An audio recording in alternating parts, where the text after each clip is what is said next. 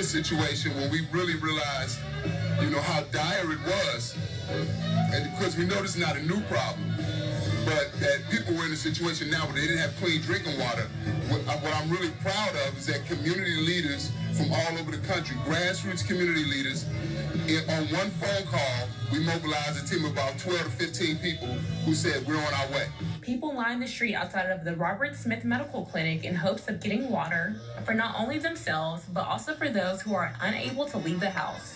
One Jackson man says he was getting water for him and his mom. Yeah, it's been real hard on her because, like I say, she wheelchair bound and, it's hard for her to get around.